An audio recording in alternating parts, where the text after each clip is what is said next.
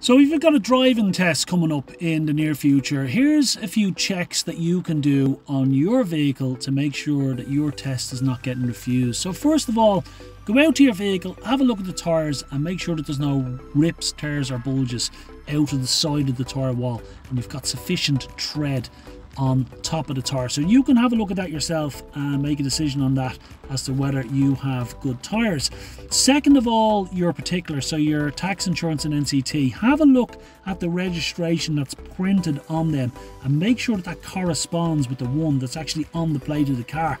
And your insurance disc, make sure that green strip is still intact. You'd be surprised the amount of errors that get made clerically with people when they're typing them in these offices and they actually put the wrong number or digit in somewhere along on the certs, and by the time you get it, you just assume it's correct, you pop it in and it doesn't always be. So you, as the driver of the car, the onus is on you to make sure that you're checking to make sure all the details are correct.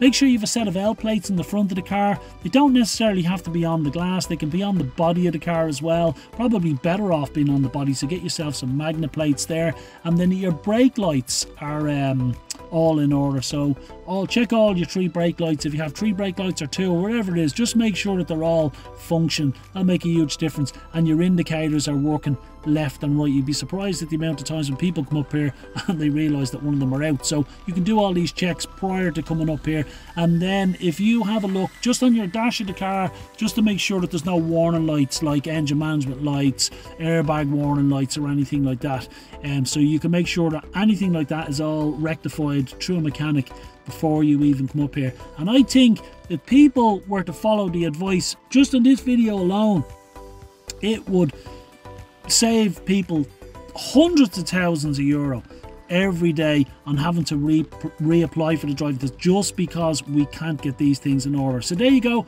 the information is in this video, so can't say that you didn't know. So there you go.